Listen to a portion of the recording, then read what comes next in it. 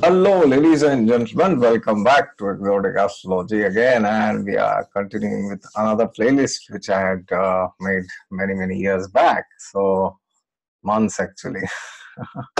So today's topic. What is today's topic? Yeah, today's topic is somebody asked me how to deal with horrific scenarios. Sometimes life is like a horror movie. In fact, the scriptures say that Kali Yuga is actually like a horror. Yes, Kali Yuga is like a horror movie. It's like horror. You don't know when, what is going to happen, with whom, where, how much, and nobody knows because there's another sloka which says Padam Padam Yad Vipadam Natesham, which means Padam Padam, every step, Vipada, there is danger, there are challenges. Vipadam Natesham, right? So there was one such very dangerous instance within the Mahabharata, and many scholars and great acharyas they categorize the different horrific instances of the Mahabharata, as you know very well. And among them, of course, there are many deadly instances like the killing of Abhimanyu by seven Maharathis together. That was a very horrific instance. Then the disrobing of Draupadi, which is known as very famously known as Draupadi's Vastraharan Leela, where Krishna came and protected her. That is also a very horrific instance. Then we have the Lakshagrah, where the Pandavas, including their mother Kunti, were on the verge of where they were not on the verge of death, but it's like they were almost dead. The whole palace was burning in Varnavrat, and somehow they escaped from it. And there was another horrific instance actually where Lord Krishna had come as a messenger, as Shantidut, and he was Duryodhan tried to capture Lord Krishna and put him in jail, and then we all know what happened at the end. All right, so these are stories which most of the people in India know, especially who are linked with the Vedic tradition somehow, or even in the West. But there's one story which very few people have heard actually, and when I heard this first time, I was like, wow. I mean, that was Dwapar Yuga, it was like, and we are in Kali Yuga. If these kind of things can happen in Dwapar Yuga, imagine what can happen in Kali Yuga, what I'm going to tell now to you. Some of you would know this, but for most of you, if you are not aware, let me say, there's a place when the Kurukshetra war was going on for 18 days, as you know. And then I will not go into much of the details how this happened, why it happened. I will directly come to the point.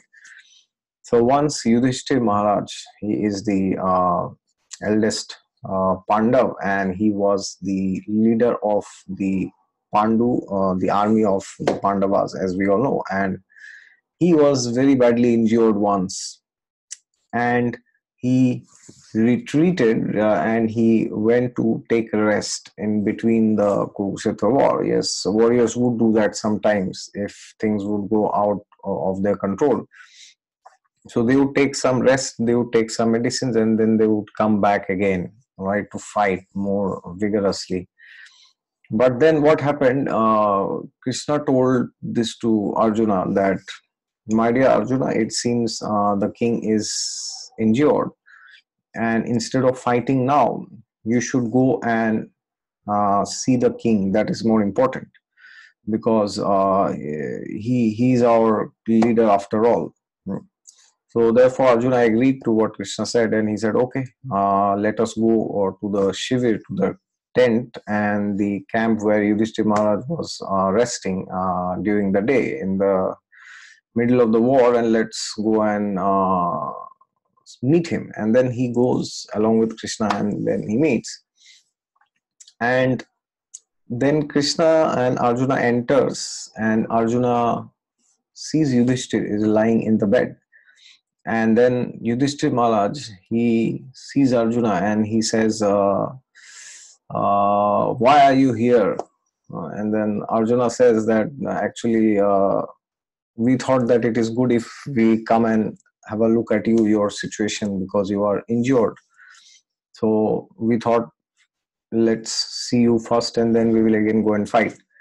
And then when Yudhishthira Maharaj heard this, he lost it. Yeah, there are instances at times, this material world, sometimes even great personalities like Dharmaraj Yudhishthira, of course, also, he also loses his mind sometimes. And then Yudhishthira Maharaj got so angry. He was like blazing in anger, and out of his anger and frustration, he told to Arjuna, "Oh Arjuna, you have left our army to be slaughtered by the Kurus, and you have come here to see me, to check how I am. Why have you taken this Gandiv in your hand? Throw away this Gandiv. Phek do ye Gandiv." He said like this. And then when Arjuna heard, and Arjuna had taken a silent pratigya one day. Silent pratigya means, pratigya is a vow basically.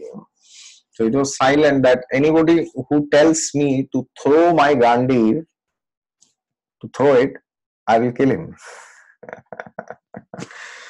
And then Yudhishthira Maharaj exactly told that, why are you taking this Gandiv? This Gandiv is useless, just throw it away. Then when Arjuna heard, he was like, Yudhishthira Maharaj has told me to throw my Gandiv, and whoever tells me he shall not live to see the sunrise next day. And then out of anger and frustration and ambush, Arjuna takes his sword out and he raises his sword. Oh my God, it's like a horror movie is going on, like Yudhishthira Maharaj is there, and then Arjuna is about to sever the head of Yudhishthira Maharaj out, his own elder brother, eldest, and he's like, he can't do anything because he had taken a vow. So if he does not take out his sword and kill him, so then what happens? He will essentially not follow his vow, which is also very much adharmic. Okay, so he was in a dilemma, but then he thought, what can I do after all? I have this vow, so even if it is Yudhishthira, I have to go and rip his head off. Okay, as in Hindi they say na, sar dhar se alag kar dunga main. And then he marched towards Yudhishthira, taking his sword in his hand, and Yudhishthira Maharaj saw this, and he was like, my God, I am dead today. Arjuna is about to sever my head off. It was such a horrific instance within the Mahabharata. So then Krishna saw this, and Krishna just stopped Arjuna and he said, have you lost it, Arjuna? What in the universe? What the hell are you trying to do? Have you lost it? You are going to kill your brother Yudhishthira. Do you know what will happen when Yudhishthira will die? Have you lost it? Have you gone crazy? Pagal ho gaya. How can you even think of doing such an act? Killing somebody like Dharmaraj Yudhishthira. How can you even think of doing this? Put your sword down. And then Arjuna says, I don't want to kill him, but I have taken a vow. Anybody who tells me that throw away your Gandiv, I shall not live. I shall not spare him. He shall not live.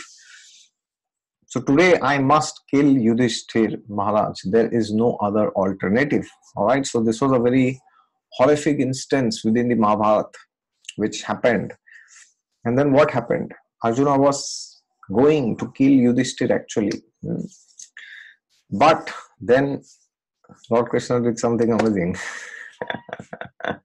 So Krishna said that in the scriptures there are a lot of definitions of mrityu, basically death or killing somebody. So one killing is when you physically go and kill that person. You take that person's life. That is like, you can say, I had killed this person physically. But there are other ways of killing also. So for example, as Krishna says in the Gita, for a person who is honored, dishonor is worse than death. So therefore, especially for Kshatriyas, for kings, and especially for Brahmins, who were very spiritually minded, and Brahmin doesn't mean somebody is born in a Brahmin family, but who are actually following Brahminical standards, okay, very pure lifestyle. And the Kshatriyas, of course, especially for these two classes, the administrators, warriors, and the Brahmins, for them it is said that even if you don't kill them physically, but if you insult them, it is like killing them. And insulting a Kshatriya is like worse than killing him also, okay. So therefore, Krishna told Arjuna that if you insult Yudhishthira in place of going and killing him physically, then also it is as good as killing him. And there are other reasons also, because for a subordinate, for a junior, if he insults another senior, then also it is considered to be like killing that person, okay. So that's very sinful. And for the same goes for a younger brother, if he insults the elder brother or sister, or anybody in the family or in the line of authority, or anybody in fact. Or even if you are younger or elder or whoever you are, but if you insult a great soul, that is also very treacherous actually, because Yudhishthira Maharaj, he's one of the 12 Mahajans. He is Yamaraj himself. So Yamaraj comes twice in the Mahabharata. He comes as Vidur first, who is the stepbrother of Dhritarashtra and Pandu, and then he comes as Yudhishthira, who is the eldest Pandav, okay. And therefore, Yamaraj is one of the 12 Mahajans. Swambhu, Narada, Shambhu, Kumaro, Kapilo, Manu, Prahlado, Janako, Bhishmo, Balirvaya, Sakivayam. Srimad Bhagavatam says this in the 6th canto. Yamaraj himself tells that these 11 personalities, including myself, they are they are Mahajans. Mahajans means they are authorities of Dharma. And scriptures also say, Mahajano yena gatah sapanta. We should try to follow in the footsteps of the Mahajans, okay. And Bhishma is also one of the 12 Mahajans, and Yudhishthira Maharaj also.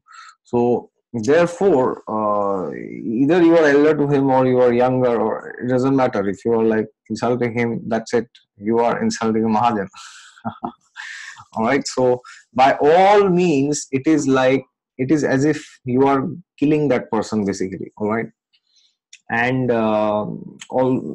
so by all standards, okay, from family standards, from seniority, from spiritual standards, from point of religiosity, okay. So then Arjuna, he realized, okay, so now I will insult Yudhishthira Maharaj, okay. And then he hurls a lot of abuses at Yudhishthira Maharaj, okay.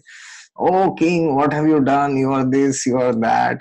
I'll not speak all this here, because then it's unnecessarily. I will speak blasphemy, and you will hear it. That's not important. He just did it out of formality, just to keep his vow.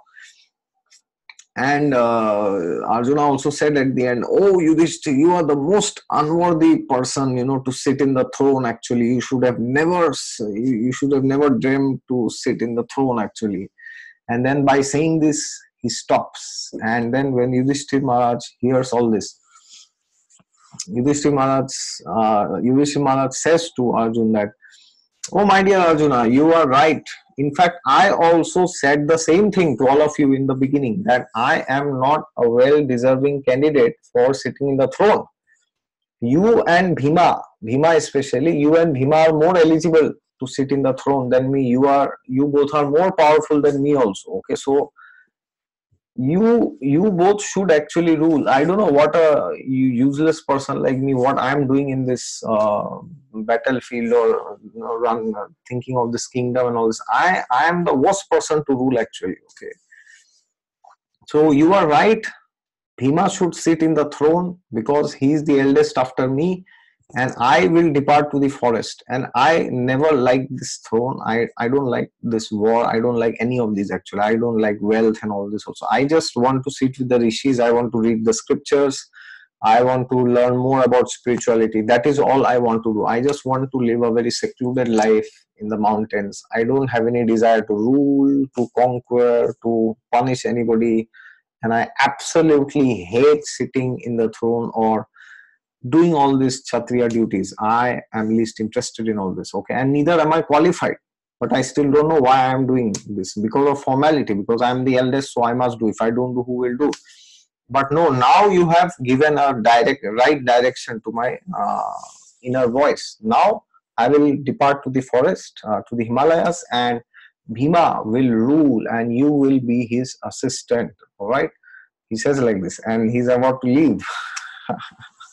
So imagine this: all these things are going on between the battlefield. Okay, and then Arjuna, he feels as if he will only die if Yudhishthira leaves, because he cannot tolerate any separation from his elder brother, because he's also a very great soul himself. So Arjuna requests Yudhishthira Maharaj, he falls at his feet and he requests him that, oh, please forgive me, don't take those words seriously. It was just I just spoke them to keep my vow. Just forget those words. Don't pay heed to what I said. You are the most eligible person to sit in the throne. Except you, nobody else deserves to sit. Neither me or Bhima. There's no question of anybody. It is you and you and you. And if you go to the forest, me, Bhima, and Nakul, Sahadev, and everybody else, including Draupadi, we will also follow you to the forest. So, Yudhishthir, please remember that if you go to the forest, there will be no Kurukshetra battle anymore. It will end now itself, alright? So, please do not go. And by saying this, Arjuna again raised his sword. And then this time Krishna is like, what the hell, man? Who is your target this time? And then Arjuna tells that I have insulted such a person like Yudhishthira Maharaj, who is my elder brother and who is such a great soul. So I don't have any right to live in this world. I deserve to be killed. So I am now going to take this sword and commit suicide. All right, and I cannot tolerate this body anymore, because this body has abused Yudhishthira Maharaj. So anything which has because Arjuna had taken another vow one day that if anybody becomes the cause of blood coming out from Yudhishthira's face, then I will take his life. Okay, so and then when Krishna heard this, he was amazed. He said, all you Bharatvanshis, you are stuck in all these pratigyas, in all these vows. Bhishma had taken vow, and because of that, he was fighting on the side of the Kurus. And then Yudhishthira had taken vow. Yudhishthira had also taken a silent vow, for your kind information, that I will never disobey any instruction of my seniors. And that is why when this crooked, wicked Dhritarashtra invited him for this horrific gambling match where they lost everything, he did not say no actually. Although Vidur warned him, Krishna warned him, Arjun, Bhima, everybody warned him, but he was like, I have taken a vow, I will never say no to any of my seniors. How can I say no to Dhritarashtra? He is the elder brother of my father. He is like father for me, because Pandu did not live long, and Pandu had left his body long back when they were very small. So for the Pandavas, Dhritarashtra was like a fatherly personality. In fact, more than their father. Okay, they used to consider him like that, but he never considered them like his sons. Okay, he always used to do partiality. He was always very crooked.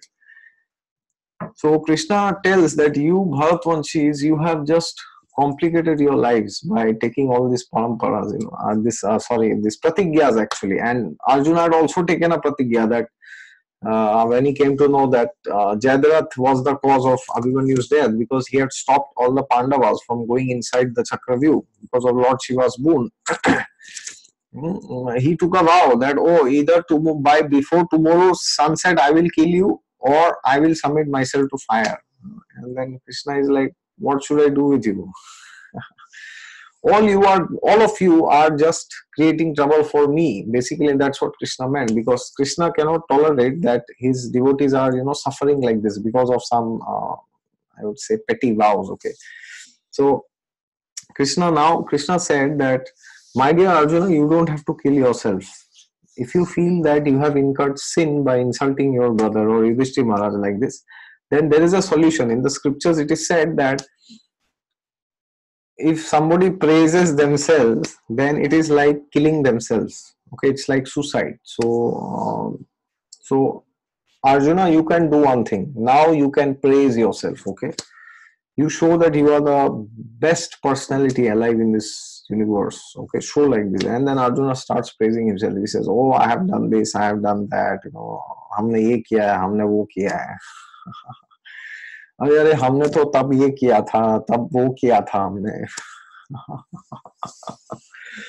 So Arjuna starts speaking like this, and then he calms down, and then this dispute is settled. And then Yudhishthira Maharaj, then Krishna tells Arjuna that it's late now, we should go and fight back. Okay, and then Arjuna touches the feet of Yudhishthira and he takes his blessings, and Yudhishthira blesses him that may you be victorious in your fight today. Okay, so there you see, these are very horrific instances, when the Pandavas, two of the Pandavas, like Yudhishthira and Arjuna especially, they were on the verge of this conflict, and Arjuna was about to kill him and then kill himself also. All right, so imagine what would have happened if Yudhishthira and Arjuna would not be there in the Pandav Sena. It would have, of course, Krishna would have never let that happen, but just imagine for a while, if that would have happened, what would have happened. Okay, so therefore, similarly, in our lives also, we get so many horrific instances like this, where things appear as if better I should have died. Why did I live to see this? Okay, better I would be in hell.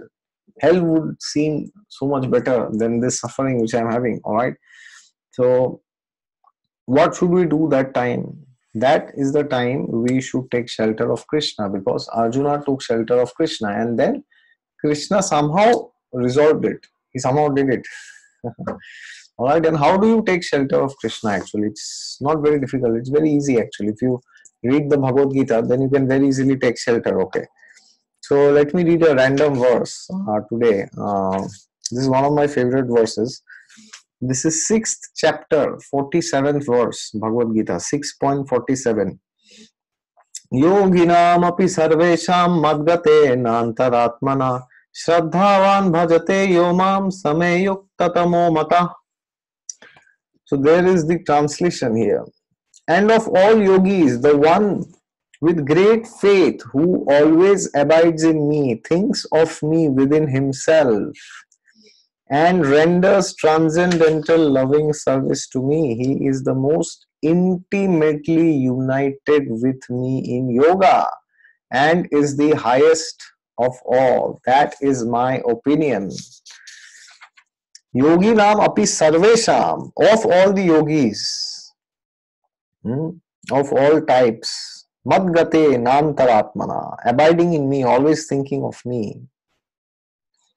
Beautiful, within himself. All right, so this is an example where you can actually know who is a yogi, because many times people think that yoga means to do a lot of exercise. Okay, make your hands like a robot, twist and turn your hands, but that's not what yoga is. Yoga means one who is thinking of Krishna within himself. That is Krishna's opinion. Sarvesham means he is the topmost of all yogis. Okay, so therefore this is a very beautiful verse where you can yuktatama, the greatest yogi. Mata means my opinion, considered. So when you read the Bhagavad Gita, when you read the Srimad Bhagavatam, only then you can know what Krishna wants you to do when you have horrific instances. Okay, and now sometimes you may feel that, oh, but I can read the Gita, but it doesn't answer my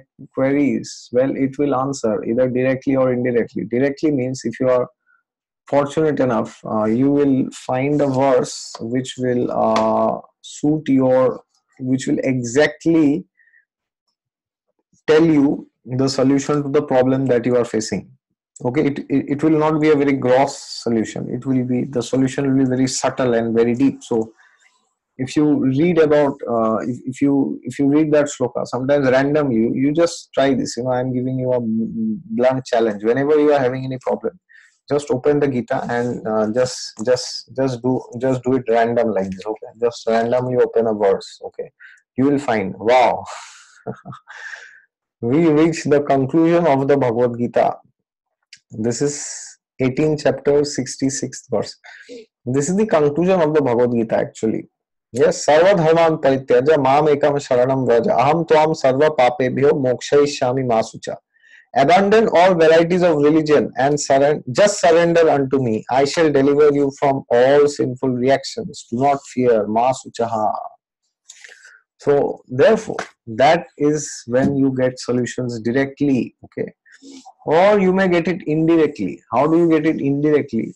Indirectly means you are connected to some guru or some authorized parampara, who, when you inquire, then your guru will give you a practical suggestion. So that is how you get solutions from Krishna indirectly, okay?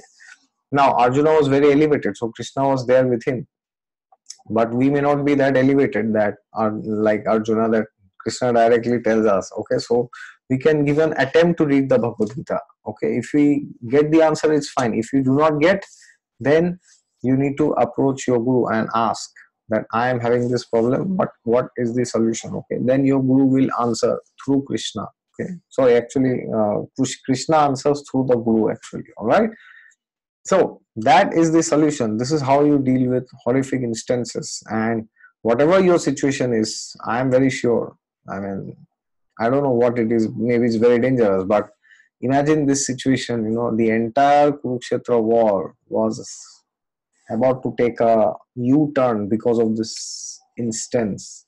If Yudhishthir would have been killed at the hands of Arjuna. Okay, so therefore, life always gives us horrific situations like this. At least I've seen once in a month or once in a year, no frequency here, or maybe once in a decade. So then what do you do? And the incidents may be small, but it may last for a lifetime. Sometimes some scars, they last for a lifetime. They are never healed. Okay.